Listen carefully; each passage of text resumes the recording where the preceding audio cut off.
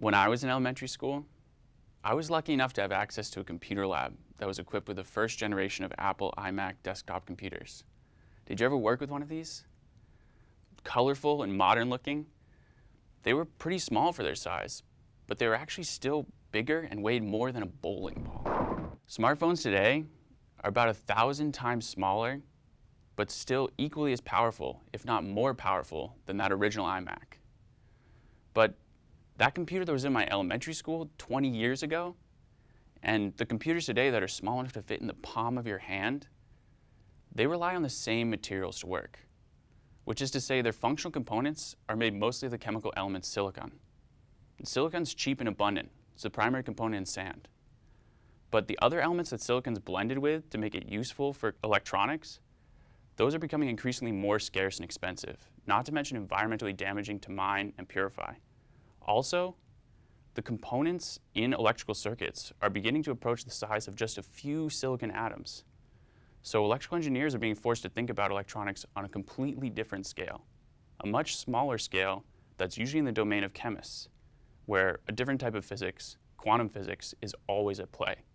I'm Jordan Nelson, and I'm a chemist at Northwestern University. And I study how small groups of atoms in functional units called molecules could be used to create electronics that are smaller, more environmentally friendly, more energy efficient, and more capable than the electronics we use today. To address the point about environmentally friendly, the molecules I look at are made of the same atoms our bodies are made out of, which is to say they're organic molecules. And part of my research looks at how these molecules interact with light so that they can replace the materials that are used in solar panels, which you probably could have guessed are made today mostly of silicon. But my specialty is actually measuring the magnetic properties of these molecules. What do magnets have to do with electronics? Well, electricity is just the flow of the smallest unit of negative charge in physics, the electron. And the electron has this intrinsic property called its spin. Like a spinning top, which can be moving either clockwise or counterclockwise, the spin of an electron can be measured in two different states. And it's the spin states of electrons that actually determine the magnetic properties of molecules or materials. So when I measure how a molecule interacts with the magnetic field, I'm actually learning quite a bit about how it could be applied to electronics. For instance, in the organic molecules that I study, and even in the molecules that plants use to generate energy from light, the spin state of the electron often plays an important role in how far that electron can move away from the molecule, so it eventually can be harvested to make energy. Also, instead of the flow of billions of electrons, the spin state of a single electron on a molecule could be used to represent the on or off of an electrical switch in a way that's much less energy intensive. Hard drives already use this technique, and it's one of the reasons why they're so energy efficient.